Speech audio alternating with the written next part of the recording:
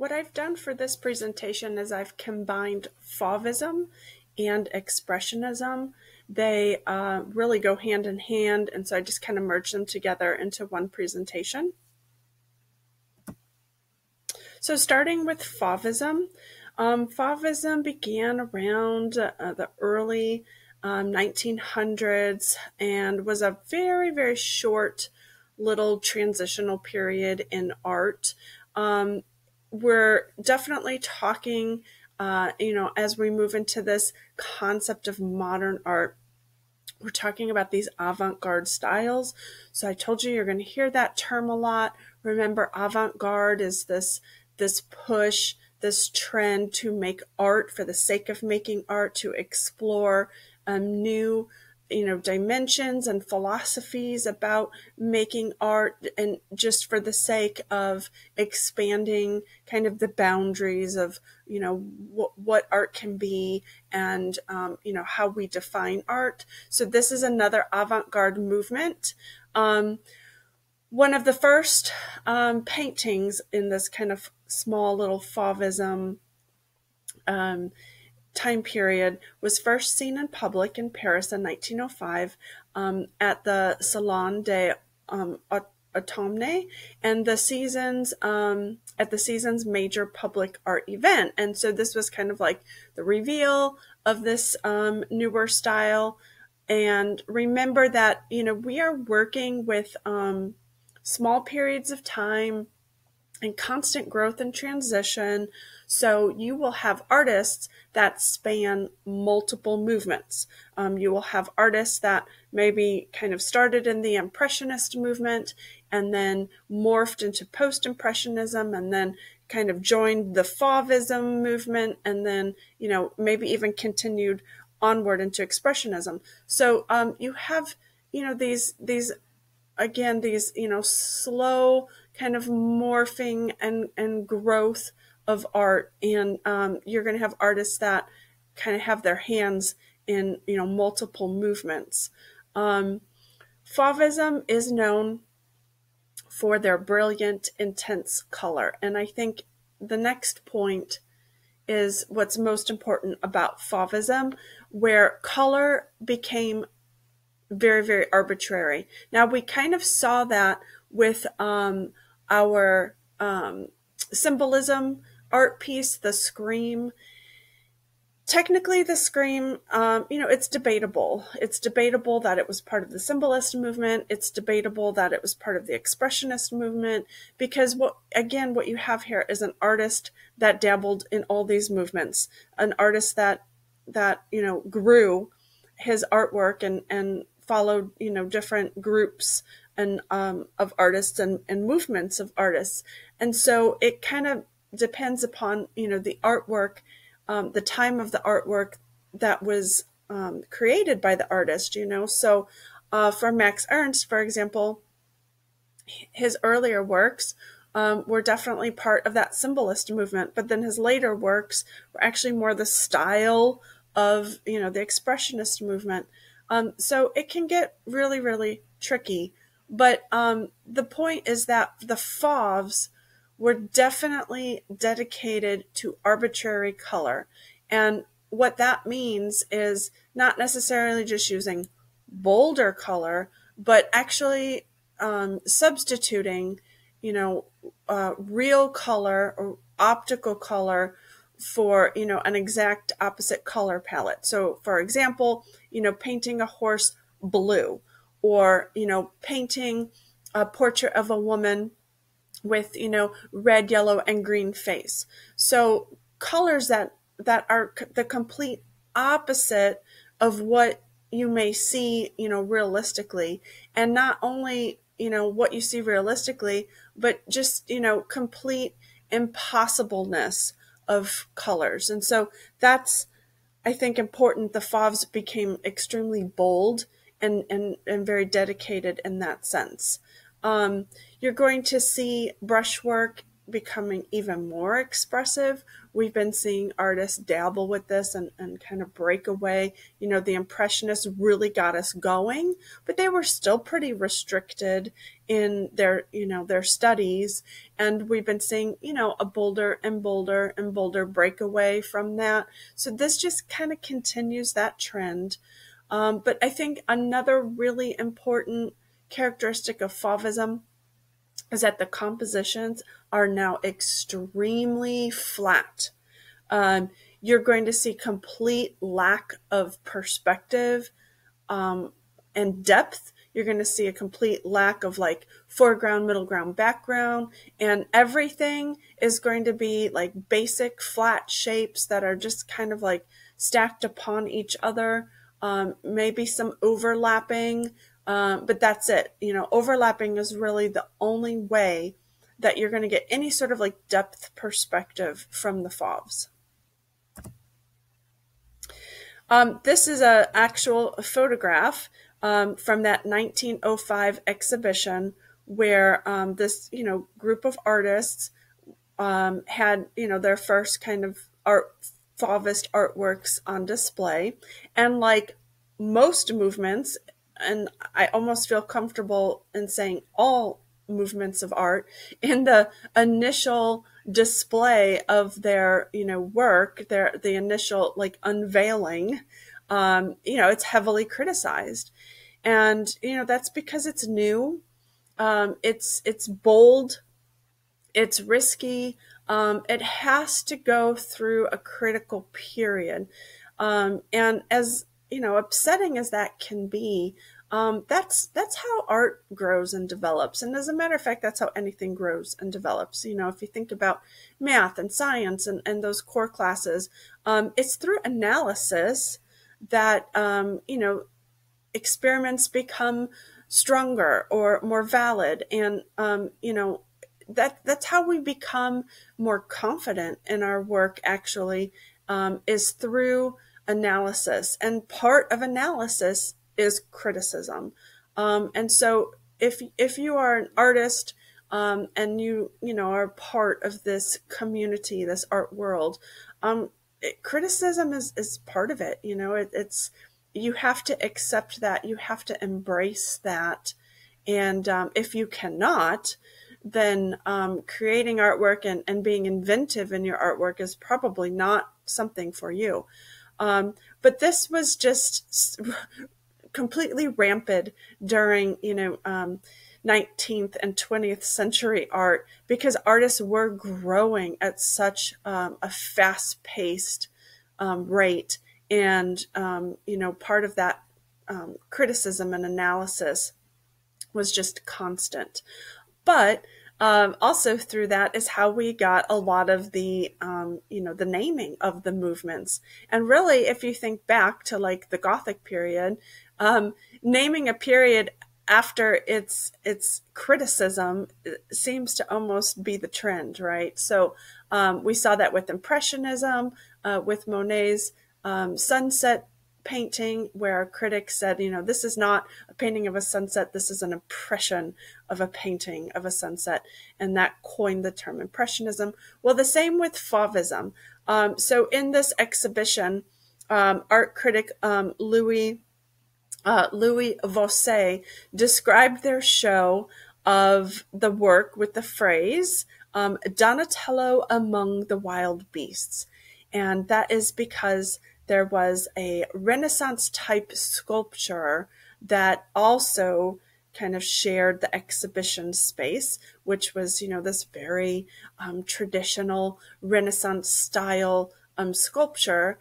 And the critics said, this Donatello sculpture was amongst these wild beasts. And so Fauvism is actually a translation for wild beasts. And so that kind of stuck. And that's how the group of artists was, kind of named for their style of painting.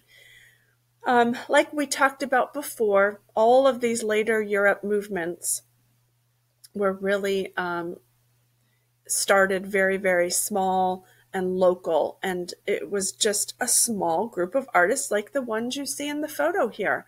And then once they kind of paved the way or invented this new style, then it would start to grow and it would pick up across Europe and also, into the US. So it started as a very, very small core, and then it would just kind of grow and expand. So I want to talk with you about Andre Derain, who is actually not in our image set for Fauvism. We actually only have one image to represent the Fauvism movement, and it's by Henri Matisse. But I really felt that in order to understand the Fauves and to see some of the progression of artistic growth, we just need to look at some multiple artworks, even though they're not part of our image set. And I needed to include Andre Derain because he really is kind of the founding father of the Fauvism movement, both him and Henri Matisse. So I'm starting here with him. He was born in 1880 and lived till 1954. These are just some examples of his paintings. So you can see here that we have, a couple portraits, a couple landscapes, and like I said before, the characteristics, number one, of the arbitrary color, okay? Great examples in this portrait. We have red, yellow, orange, blue, and green in the face. So nothing at all is representational of reality. It's substituting colors that are the complete opposite, completely unrealistic. They're not even symbolic of anything except just the freedom to use arbitrary color and maybe the mood or the emotion of the artist at the time. Okay. We also see down here in this landscape another use of arbitrary color, a limited color palette where we have a lot of blues and oranges and greens, but again, the use of them are just, very unnaturalistic. We can see here that you have artists, that are growing and they kind of span through multiple movements. So you can see in this top painting where he's kind of working with that impressionist and post-impressionist specifically movement. You can see that he's working those very choppy brush strokes like we see from Vincent van Gogh. You can see how he is starting, really kind of incorporating those unnaturalistic colors. We're seeing some things in the background here are getting a little bit flatter, in terms of that flat shape. And the composition is getting flatter. We can still see a foreground, middle ground, and a background, so we can still get the feeling of depth in this one. This one down here, we have perspective. So how, it's larger in the front and then smaller in the back. So we're able to, definitely have some depth perspective in this one. But you can see how it's growing and morphing. I feel that some of the quotes from the artists during these movements is just the best insight. The artists say it in themselves. This is what they're feeling and investigating, and their art is following suit. So we can get as analytical and as critical as we want to as viewers, but really the artists describe their motivation best. And I think that these two quotes from Andre Derain really help bring it home as to what the Fauves were trying to capture. So the first one is, the visible world is a great deal less interesting than the world reimagined through color. And I think that is a really, really great quote. And I think it also allows you to see just that shift from Impressionism, because Impressionism was also extremely concerned about color, but more naturalistically, right? You know, what does nature do to color? What does sunlight do to color? What does morning, noon, and night do to color? And how can I capture that with paint? How can I capture it boldly with paint, right? That was the obsession of the Impressionists. Where now the Fauves, if we look at this transition, are like, hey, we're still also really concerned about color. We're also obsessed about color. But you know what? We don't want to match the visible world anymore. It's boring. We want to use our imagination. And that's the leap. That's the morphing that's happening here. I think the other great quote by Derain is, "We were intoxicated with color, with the sun that makes color live." So again, you know, a lot of comparison to those Impressionists who really kind of paved the way for these modern art movements. But again, there's similarities. You know, they're super obsessed with color, but just in a different focus and in a different way. These are also three more examples of Andre Derain's paintings, a couple landscapes, and then a portrait here. And this portrait, I think, is important because this is a portrait of his colleague and his friend and his buddy, Henri Matisse. And so they were the two real, you know, founders of the Fauves, and Matisse is actually who we'll be looking at for our image. So let's go ahead and move on to Henri Matisse. He was born in 1869, also lived to 1954. These are some of his paintings. This is an actual photograph of Matisse later in his life. And then up here are two self-portraits that he himself have painted. And again, you know, you can see a lot of influence from the other movements. You know, you saw how short the Fauvism movement was. So it's not that they were only artists during that short movement. So of course they had to, you know, come from different movements and then move into other movements during their lifetime. But you can see a lot of that post-impressionist influence right here. It looks a lot like Vincent van Gogh's self-portraits. Vincent van Gogh did lots of self-portraits, and you can see major similarities there. So here are three of Matisse's wonderful paintings. You can see that the flatness is, you know, very obvious. So that flat composition that I tried to explain to you, I feel is just so obvious in these paintings. It looks like everything is level, okay? Everything is on the same picture plane. Like we know, okay, we can understand, our brains can process and understand that this is a room and this is a window and this is the view outside the window. And because we can recognize that, our brain goes ahead and interprets some depth perspective there for us. But ultimately, if you try to remove that interpretation, that natural interpretation, and you just look at what you see here, everything is very flat. The wall and this little tiny line that distinguishes the table from the wall, I mean, it's so subtle. They're really just completely flat. Even the chair, the perspective of the chair is completely flattened.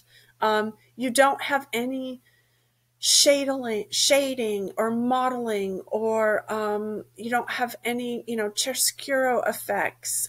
You just have really flat shape and bold line that outlines the shapes, and that's all. You have very little perspective as well. The same with this painting over here. We know that we have, you know, a seated figure, you know, next to a vase with some fruit on a tray. We know that, you know, these are the walls or the curtains behind her. This could possibly be a couch or a pillow behind her. Like, we can interpret, but again, we're interpreting these very, very flat shapes, and we're giving them a sense of understanding. It's not because Matisse really did it for us. And then this is a great example of that arbitrary color. So the other thing I want to point out is influence from other movements. Okay, we know that these artists had to grow with the movements, had to dabble in other movements in order to kind of veer off and establish their own movement. So when I look at Henri Matisse, and I look at the amount of artwork that he has painted, one thing he is known for is that kind of pattern, that the repetition of shapes, the patterns, the wallpapers, the textiles, the fabrics. Okay, and when we notice that, what does that remind us of? It reminds us a lot of that Art Nouveau movement, that bringing the crafts and merging it with that fine art. So yes, the patterns of fabrics, the kind of craftsmanship quality of the graphic art. He has definitely brought that into his artwork. And you know what? For Matisse, it never went away. Even as his artwork continued to morph and change and grow and actually become more abstract, become more non-objective, he really never lost that quality of patterns and rhythm and that little bit of, like, Art Nouveau influence. So I think that that's important to recognize about Matisse, that that's a piece of the past that stuck with him, and he changed it and he morphed it and he grew it, but there's still subtleness of it always being there.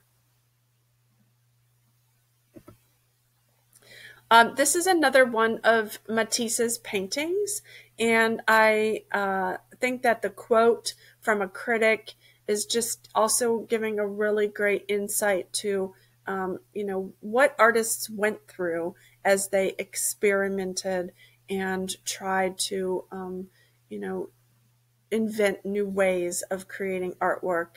And so this portrait was called "The Nastiest Smear of Paint I Have Ever Seen." And it was a quote from a critic that was describing this painting when it was exhibited in Paris for the first time. And, you got to think about that. It's very taxing on artists, and it's just the same as, a ballet or a performance or an opera or a play is, critiqued, right? It's very important. You want the critiques to be good because that's what's going to get you the support and the notoriety. But at the same time, you will see very soon, as we're growing rapidly here, that artists really started to push against the critics, because the critics, they were still products of that, academic institute of fine art. And they were still products of that. And the more that the artists are experimenting and developing, the more pushback that they give to critics, and the more that they reject, right, this kind of academic art form. So, it's difficult at first to not be accepted, but then it actually winds up empowering artists and movements in the future, and you'll be able to see that develop.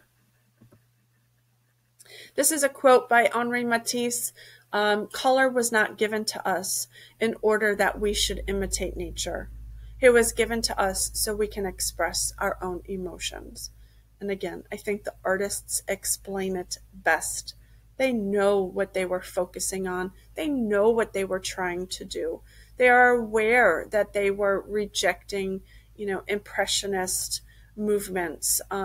They were aware that they were trying to strive for new inventions and new things.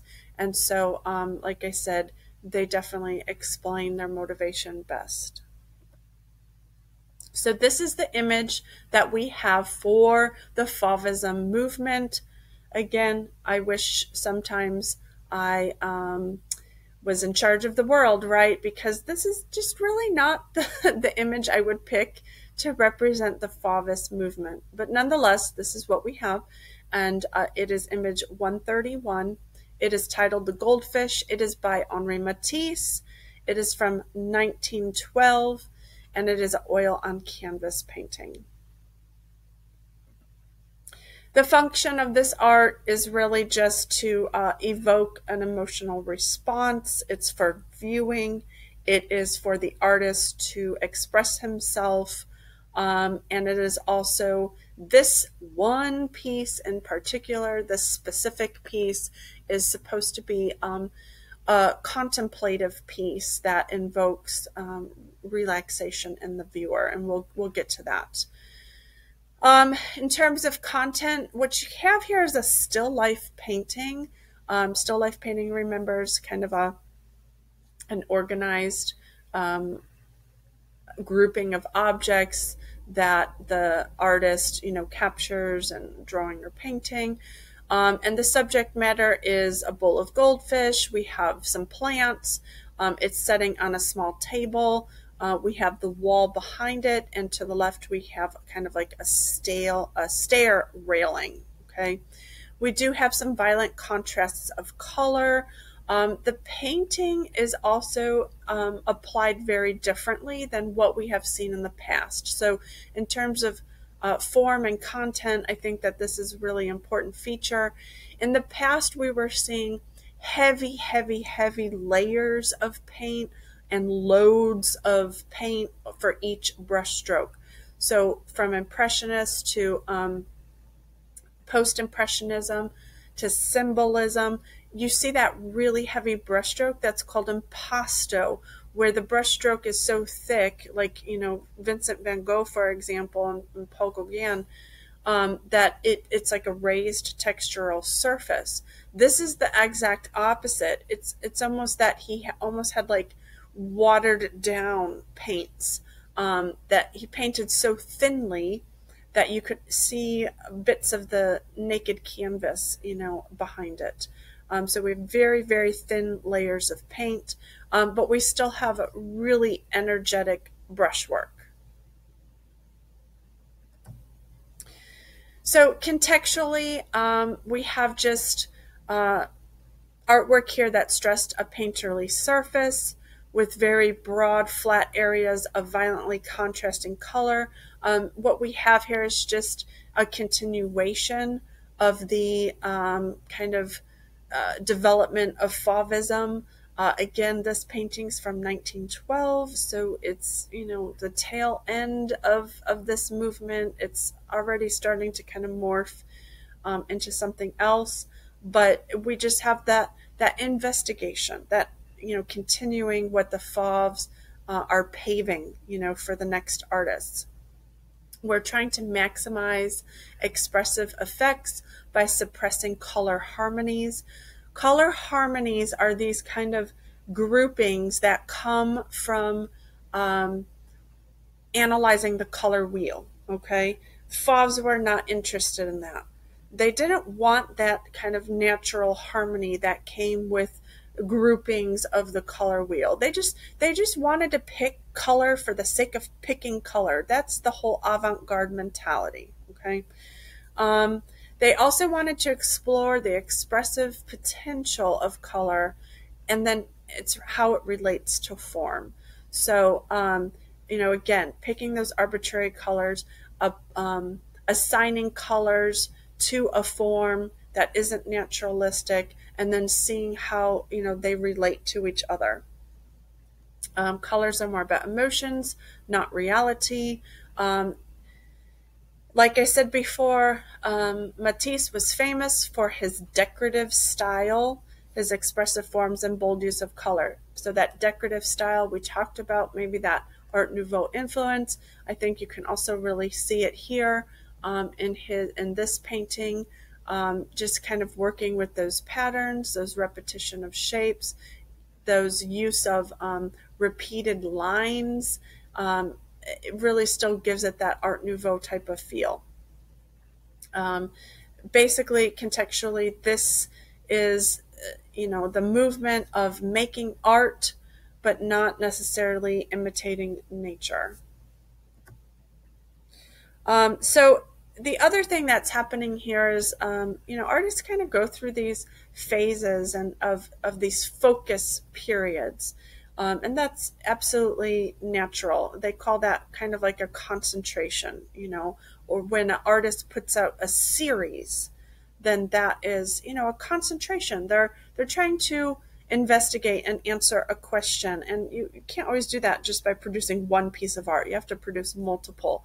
And one of the kind of concentrations that Matisse went through is finding finding subject matters that were very relaxing or contemplative, because again, these artists are trying to stimulate and energize um, you know emotion and thought, deep thought, in their viewers. So a quote from Matisse was that goldfish became a symbol for a paradise lost.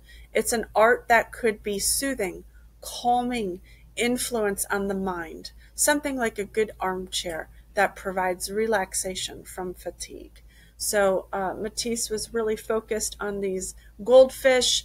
And if you also make a relationship cross-culturally, Matisse was also becoming interested in Japanese art. Hopefully you can see that there's a relationship here between this goldfish painting and maybe Marie Cassatt, when she became very interested in the Japanese prints. And, her artwork kind of shifted a little bit in style. She went from, painting to printing, and was influenced by Japanese culture. Same with Matisse. Not only does this feel a little bit like a print because of its flatness, that flat composition that Japanese ukiyo-e prints were very famous for, but also this kind of contemplative, serene and calming subject matter, which Japan is also very known for. And the fact that he is directly using goldfish, which is something quite prominent in Japanese culture, the use of koi fish, and in their natural settings of ponds and their kind of relationship with nature, it's very similar. And I think that being able to notice that influence is quite obvious. In terms of form, we do have bold colors. We talked about that it's thinly painted, no impasto here, almost transparent paint. Strong brushstroke exists. It's a very confident brushstroke. And then that extremely flat composition, lack of perspective. Objects are turned into basic shapes and stacked on top of each other to imply some sort of depth. Okay, so this is going to transition us into Expressionism. This presentation was made by Samantha Clannon, and I'm going to narrate it for her. When you look at her Google Slides, please take a moment to click onto this link and watch her video, because it's a great kind of synopsis of Expressionism.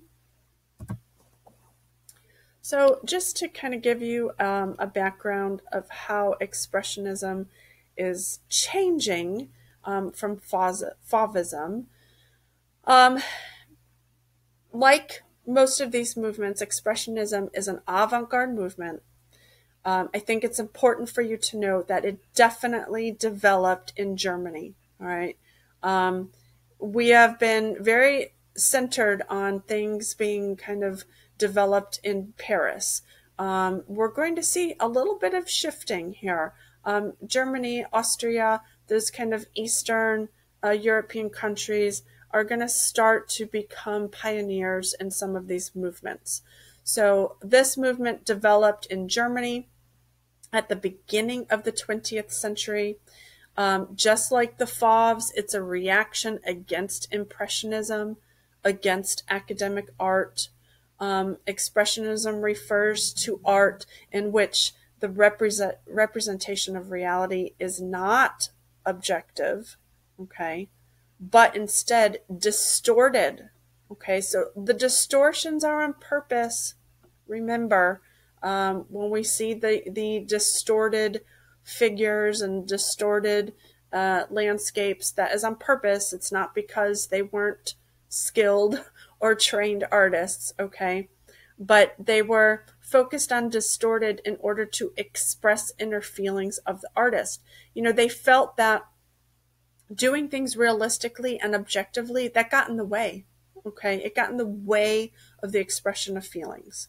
Okay, expressionist painters wanted to present the world from a subjective perspective and depict emotional experience that objects and events would arouse inside of them. Okay, I think contextually, it's very important to understand what is happening because, again, art mimics life. And so I think that it's easier to understand the movements if you know what's happening politically or, in society at the time. So Expressionism developed also in reaction to the industrialization and the growth of the cities. So this has been happening for a while, and we know that. And artists have been using art to comment on this change. So this is still happening, except opinions and moods and perspectives are changing. Okay, the inevitable world war was broaching, and the new power of capitalism and the rise of industrialization was starting to weigh greatly on the minds of men at the beginning of the century, especially in Germany. I really hope that puts it all into perspective here. This is what's happening socially and politically, and that is going to have an emotional effect on people in general, but then the artists use that emotion to express, okay? Unlike Impressionism, its goals were not to reproduce the impression suggested by the surrounding world, but to strongly impose the artist's own sensibility to the world's representation. The expressionist artists would substitute to the visual object reality their own image of this object, which they feel as an accurate representation of its real meaning. So again, they're looking deeper. They're using their emotions and this, feeling of doom to correctly portray reality. They feel that what you see, what is objectively there, doesn't hold any sort of emotional reality. So their goal was to expose the emotional reality, which in their minds was the real truth. Okay, so that's kind of the philosophical background of Expressionism. And then that's also like I said, the social and political background. The Fauves kind of helped open this door, and now the Expressionists, are going to kind of burst through it, right? So Expressionism was also a literary movement as well as an art movement. It, like I said, was inspired by the Fauves. The Fauves, originated in Paris. Now here we are in Germany. They're being inspired by the Fauves, and they're kind of creating their own movement now. And the Expressionists had two main groups. One of the groups was the Bridge group, Der Brücke, which were a group of artists that were known for kind of bridging the gap between Fauves and Expressionists. And then you had another group called Der Blaue Reiter, which was from Munich. And they both had kind of different goals and different styles, but they are still just part of this expressionist movement. The bridge was headed by Kirchner, and like I said, was named because they saw themselves as a bridge from traditional to modern painting. The bridge was all about a juxtaposition of violent color.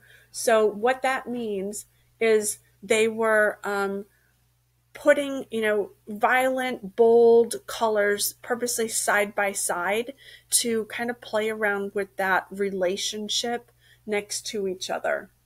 The Blaureiter group is named after the founder's affection for horses and the color blue. So they kind of went through these phases of blue, and were really focused on the color blue as a way to communicate and give emotion. Here are a couple examples of expressionist painting that's really not part of our image set. You can still see the remnants of symbolism and post-impressionism. They're still there. They're just subtly, growing and becoming bolder and stronger, and, a different theory and philosophy and motivation. Okay, we have 3 images for Expressionism. I think that this one is one of the most unique and important ones. This is image 132. It's called Improvisation 28. It's by Vasily Kandinsky from 1912. It is oil on canvas. Vasily Kandinsky is important because he is one of our first artists who is not just considered an abstract artist, but he was one of the first who actually painted what's called non-objective art. That is important to know in this content area. I don't think we have it on our vocabulary page, so you might need to make a special note that non-objective work is about taking artwork and removing it so far from its realities that they just wind up becoming shapes and lines and, types of objective images, nothing recognizable. And that's what's important. When you look at it, you cannot say, oh, that is a horse, that is a tree, that is a person. You might be able to say, it reminds me of a tree. I get the feeling of a landscape, but there's nothing concrete, nothing that is representation of a reality. He was one of the first artists to create artwork in that sense. So that's very, very important. We have been looking at abstract art quite a bit. Henri Matisse was abstract art. A lot of post-impressionism was abstract art. Abstract means that it's starting to move away from concrete realities. You're moving away from realistic representations. And abstraction is a spectrum, right? You can abstract things a little bit, or you can abstract things a lot. But non-objective art means it's off the spectrum, that there are no evidence of concrete realities left. Okay, so that's very important to know about this. The other thing about Kandinsky is he was also very focused about art and music having a relationship. He felt that sound and color were linked, and that he could represent sound through non-objective paintings and with color, and that we as viewers, we could interpret that. And so that's why a lot of his paintings are named after compositions or improvisations. And if you look at his artwork, I mean, it really does, you can interpret almost a melody. And that's what he wanted to try to depict.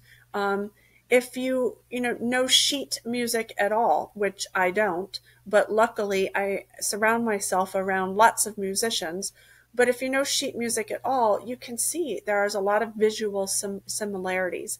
And when we talk about the elements and principles of art, we talk about rhythm. Kandinsky is the, perfect example of rhythm in artwork.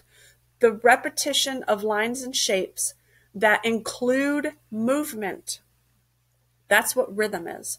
And rhythm does give a feeling of a beat, of a melody, of a sound. And this is exactly what that is. Okay. What I love about Samantha here is she didn't necessarily compare it with another artwork. She contrasted it with another artwork. And I thought that was a really refreshing look. She contrasted it with fruits and insects. And she did it because, that's a still life. And the painting of the fruits and the insects, they is painted exactly as they appear, right? So total concrete realities. And Kandinsky was the exact opposite. Our next image for Expressionism is number 133. It's titled Self-Portrait as a Soldier. It's by Ernst Kirchner from 1915. It's oil on canvas. And I think what's important about this painting is couple things, stylistically, here we have that kind of juxtaposition of color. Okay, very important.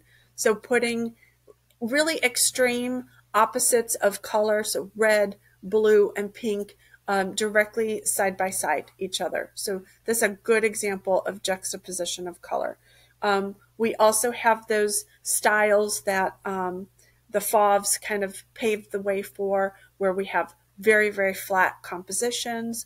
We have, figures that are kind of turned down to very, flat shapes. We have no depth at all happening in the composition.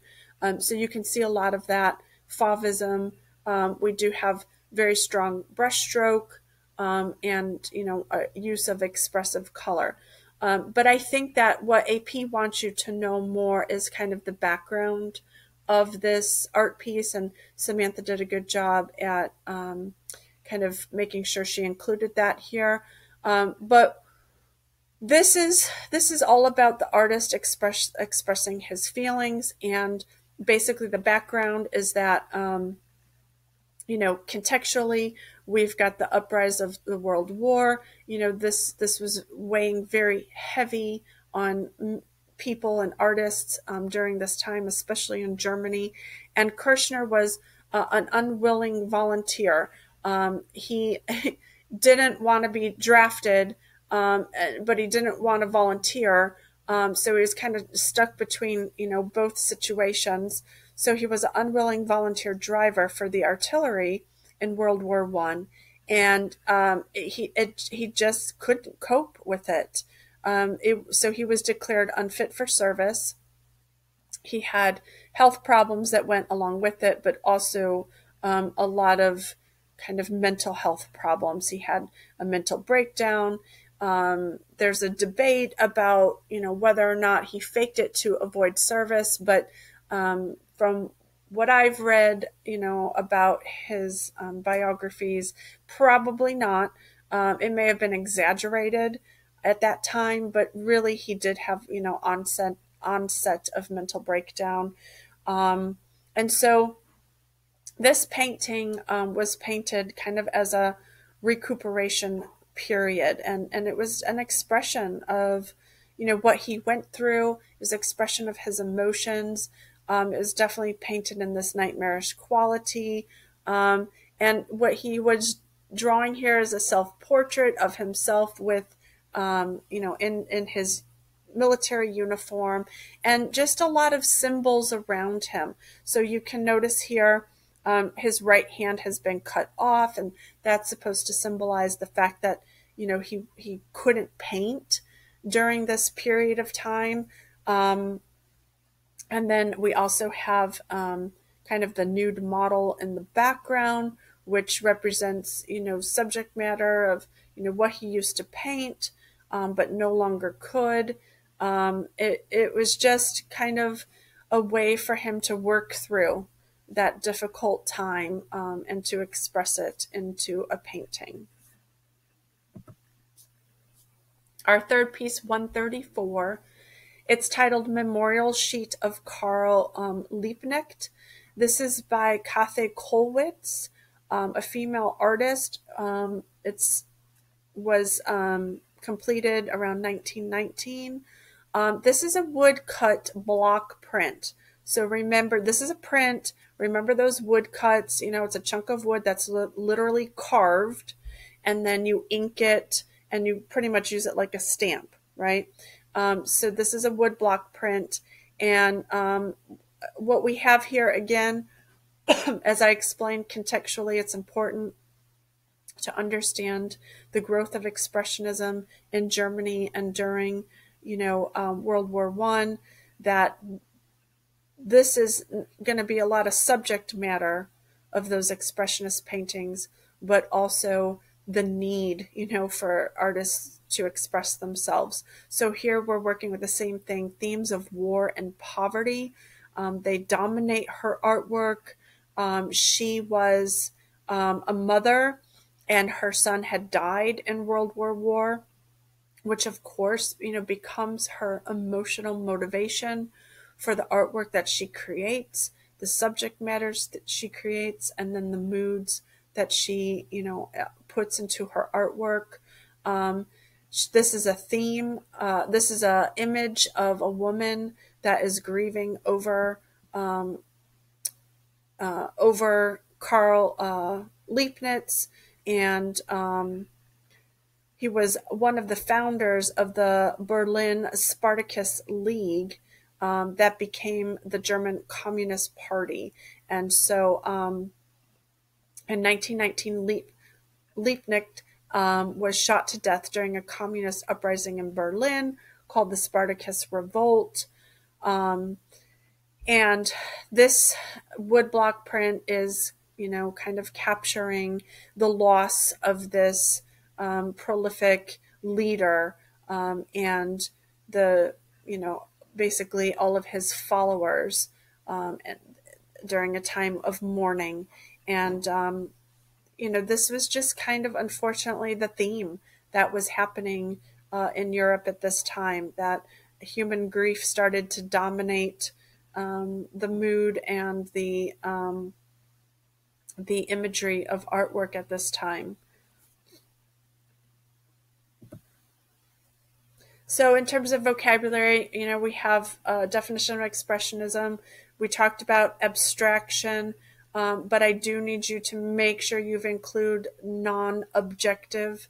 And then we've talked about juxtaposition, about literally the placement of things close together to give you that contrasting effect. Here are the summary of points about Expressionism. And hopefully you were able to see the transition from Fauvism to Expressionism. We're going to be moving into abstract Expressionism for our next unit.